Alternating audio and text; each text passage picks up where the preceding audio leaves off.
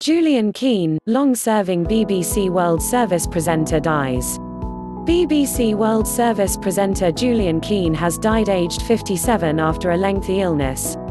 Keane was a well-known voice on the global radio station for more than quarter of a century, featuring on the French service, Europe Today, The World Today and the Newsroom. News from BBC. All clips may not represent the story. Watch to learn English the way you've learned your mother tongue, as this video is especially made. He had presented the channel's Newsday program since its launch in 2012. The program's producers described him as a warm, calm and sure-footed presence in the studio.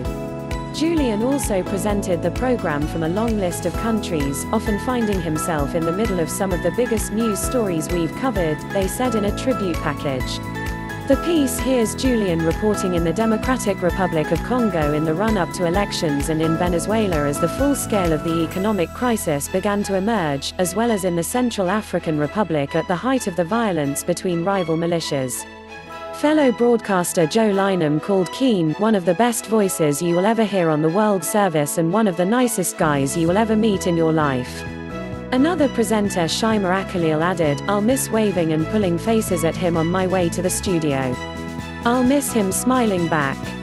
More of his colleagues have paid tributes to the broadcaster on Twitter. Please subscribe to my channel.